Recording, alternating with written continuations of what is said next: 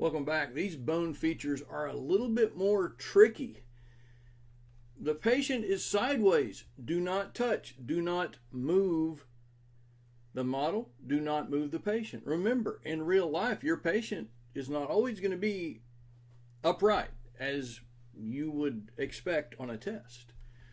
So just know that this lab practical may be lifelike in that it's mysterious and unpredictable.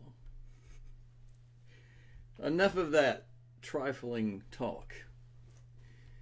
Below the video in the comments, give me a number 5, a 6, a 7, and an 8. Here we're looking more for features and not for bones. On 5, I'm asking you to tell me what is the name of this suture that separates the temporal and the parietal.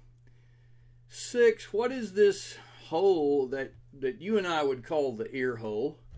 What's like a science word or a science abbreviation for that? 7 is a pointy sticking down part. I want you to tell me the name of that feature of the temporal bone.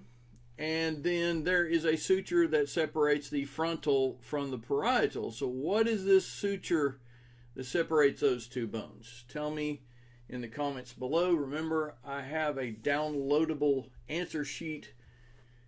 There's a link in the video information.